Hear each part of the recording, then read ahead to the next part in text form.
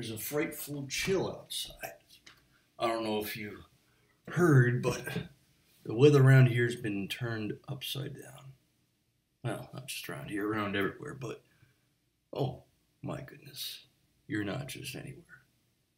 You're not just anywhere at all. You are here in my business. It is called the Jefferson Avenue Waystation, where we serve McAdams beer, or as the locals say, Mac Adams beer. That is to emphasize the fact that it is not merely a name, but also a condition. It is similar to that tar that binds the gravel and makes, what do they call it nowadays, asphalt. Now, when you consider the asphalt, it sounds funny when you say it with emphasis because there's a naughty word in there. I can't say it, otherwise a psychic trap will constrict my neck. When you consider this asphalt, is it special because it is hard, because it is durable, because it is slightly soft, though durable and hard enough to support a vehicle? It doesn't seem very durable. It seems like a little bit of water freezing in it will just start busting holes in it all of a sudden. Now, you can't make a house that's going to do that. Houses are going to get wet.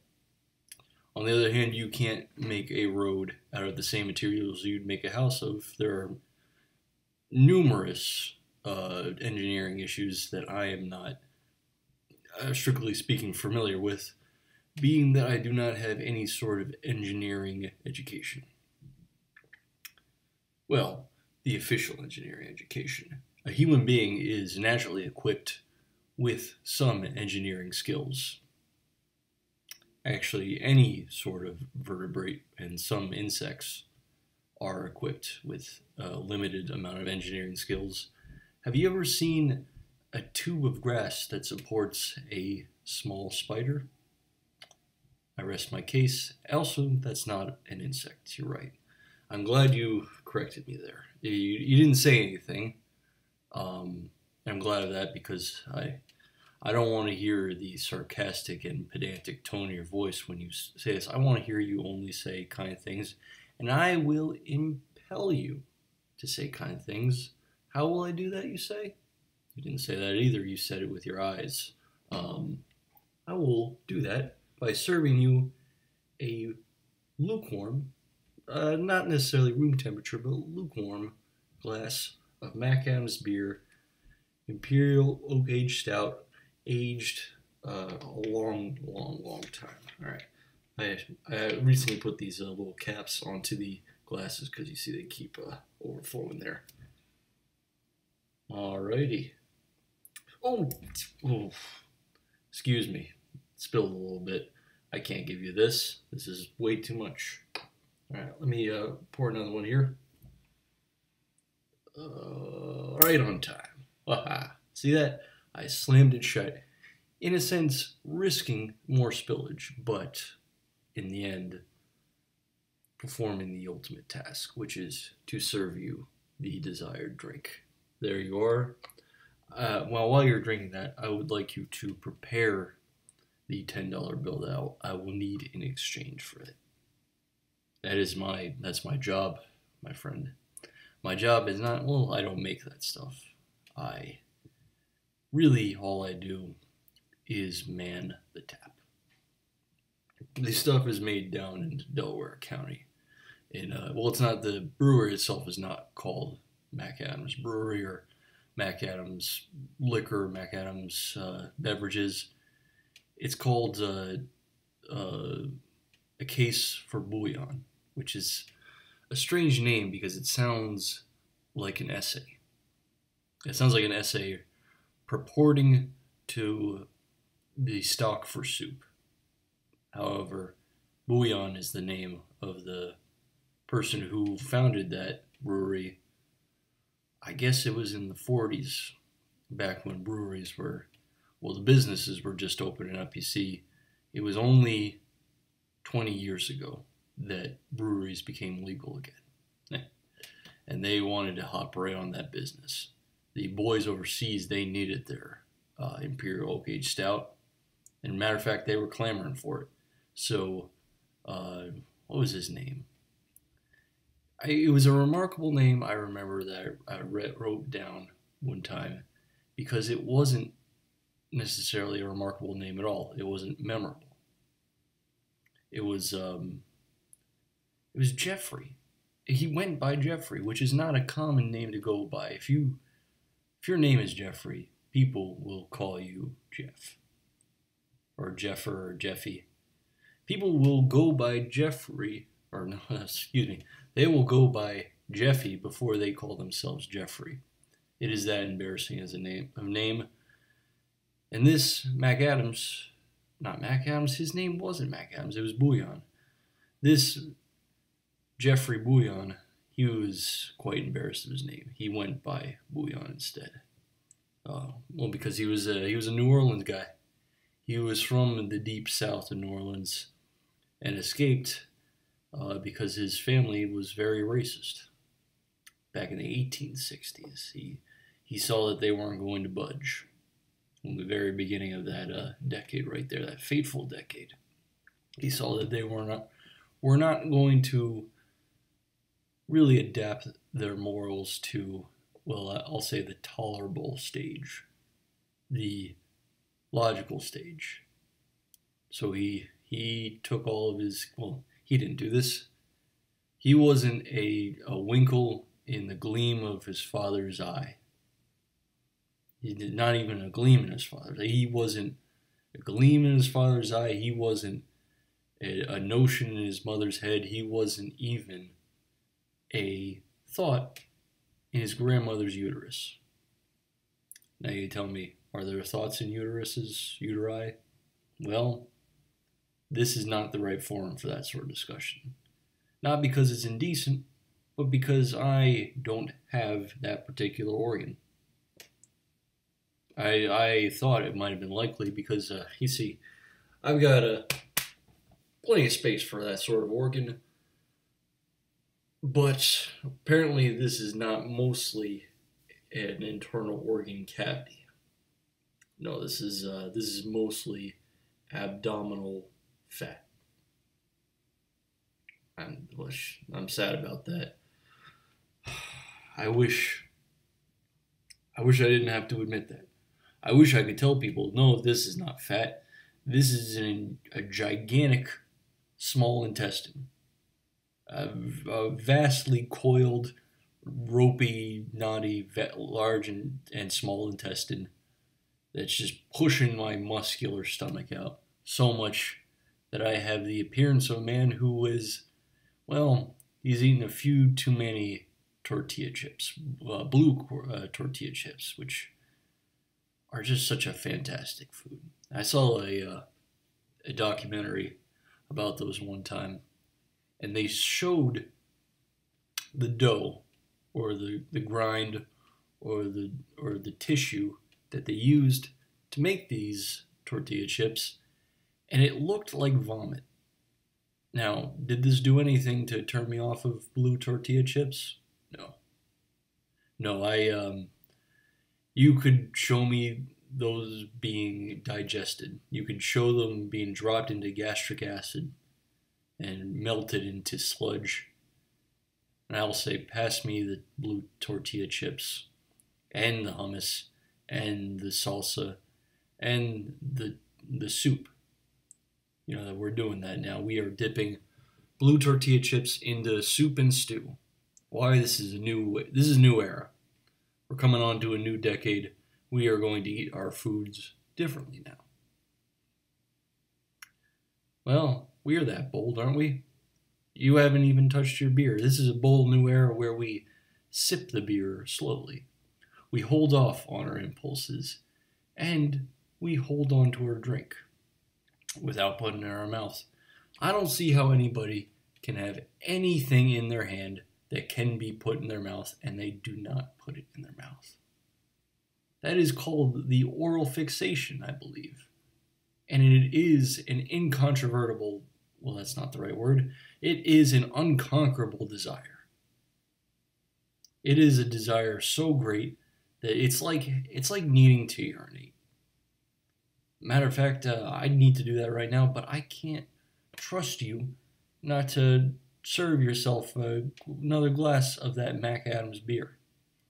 You see, I would clamber over this counter, go around back where I do have a toilet. I do not just urinate in the alley like a dirty old man.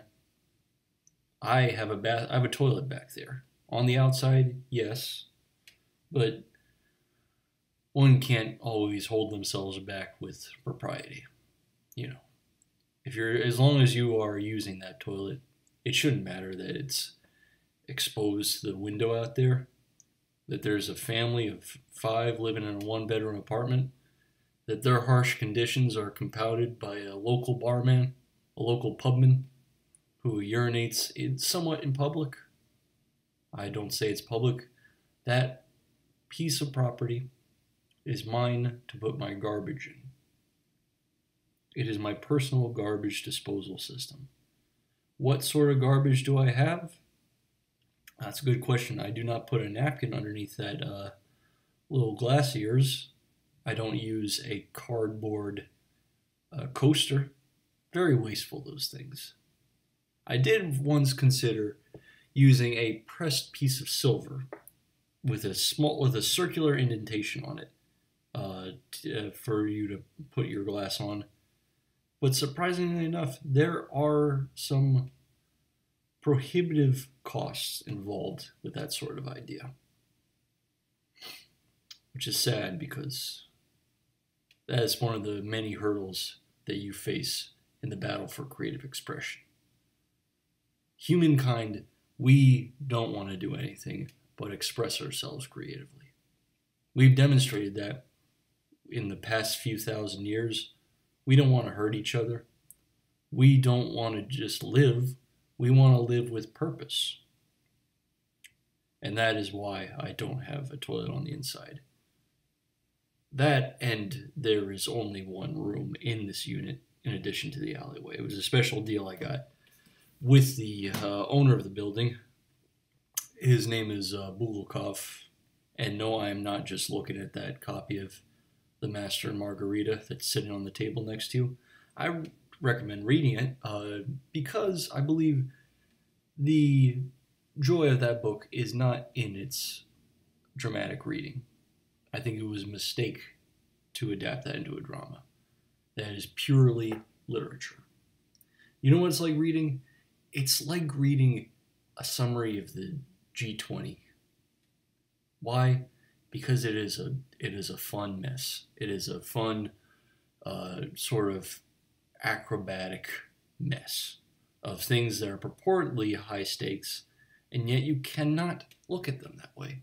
You can't look at them as high stakes because otherwise you'll burst into tears and say there is no order in my life, which I've done before.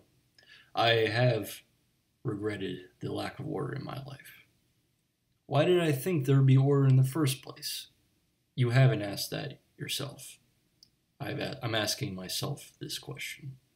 You might be asking yourself that question in your head, but you have not evidenced it through your more conscious verbal communication. I'm being somewhat big-headed here right now with the words I'm using. I'm pretending like I'm being eloquent, and really I'm using just the words of a boasting middle school child. Well, you're right. You're right. I'm not worth a darn. See, I'm not going to curse again. A few weeks ago, a customer came in and I started swearing up and down. I was blue in the face. The wall started turning blue. My blue veins started standing out on my hands. And it changed me as a person.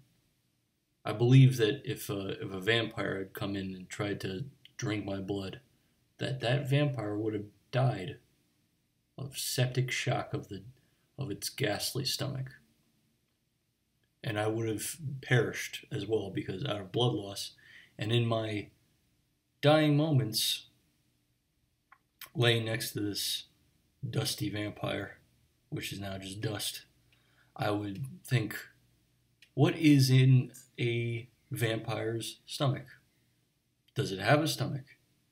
When they say that it is an undead creature, does that mean that it had ceased rotting at some point, and then now it's just filling up with the blood of its victims bit by bit, becoming more bloated and ruddy by the second? Is it like that anime, Attack on Titan, where the giants aren't taking sustenance from the people they eat, they just fill up with the people and then vomit them out? Well, I'll tell you this right now. I actually met with the writer of that comic book. I was in Chiba the other day. Literally the other day. This morning I came back off the plane, and I met with the creator. His name escapes me, which is odd because I sought him out personally. This question in mind. And I said, "What did you have vampires in mind when you wrote this?" And he said, "No. The people who came up with vampires had my work in mind." And I immediately responded, because though I'm not indicating right now, my Japanese is perfect. Besides my appearance, people often mistake me for Japanese. They said, "You could be Japanese, except you don't look of that ilk." I asked him something, but I forgot. We were both very drunk.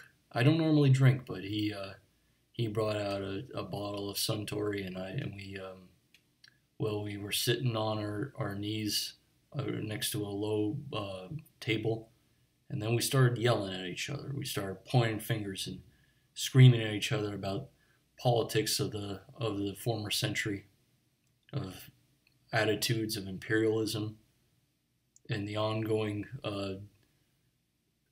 conflicts, the fallout between those things. And we embraced, and we apologized to each other. I don't know why he apologized to me, but I certainly apologized myself. I remember that much. And then I fell backwards, and I sort of rolled like the way a plank might roll down a hill. I rolled that way out the door. And I might have left some sort of waste products behind. Sort of like the way a dung beetle leaves a trail on its way carrying its food with it. No, I didn't leave that kind of waste product. I didn't leave a trail of dung. My attitude has not dipped so low as to go to a foreign country and desecrate it in such a way. No, I'll leave such embarrassing behavior to my native country. All right. Speaking of which, I am coming upon an internal emergency. There is a pressure situation, if you know what I mean, wink wink, and I'm going to have you finish that one off. Do you have $10? Please, can I have that $10? This is, you see, I'm stepping from foot to foot. I'm gonna have to get over that thing. You know what? It's fine. What's your name? It's just Jackson, eh? Your name is just Jackson. Okay. Well, Jackson, I'm gonna have to close up shop. Why don't you wait here on the outside? Just throw the money into throw the dollar bill and maybe some coins for a tip, please. I'm a working man here. Just throw it into the alleyway. Don't look at what's going on in the alleyway, if you please, for goodness sake. That would be embarrassing on my part. All right. Yes, thank you. All right, have a good day. Please come again to the Jefferson Avenue Waystation. Goodbye.